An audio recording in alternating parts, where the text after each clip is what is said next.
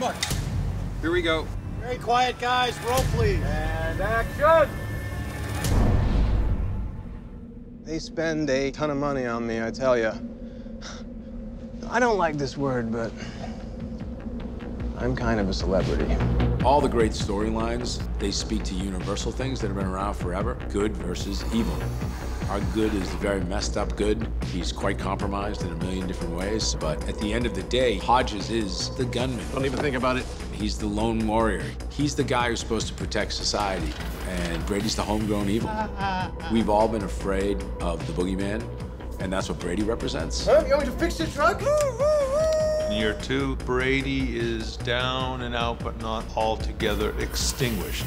You're still ticking. So the challenge, both for Stephen King originally and for us as the storytellers, was how do we activate Brady Hartsfield? Hi. Hiya. So it was nice to do some scenes with Brendan. I was told he was in this series, but I didn't meet him last year. So it was good. We've had a few scenes, albeit in his dream. And cut. Cutting. This year, it was a wonderful treat to actually have them play together.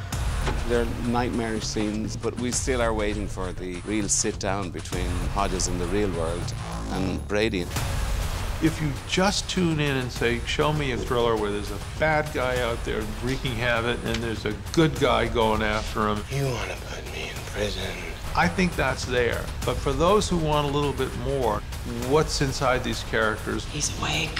What are they questing for? That is there too. Telling you, he's in there.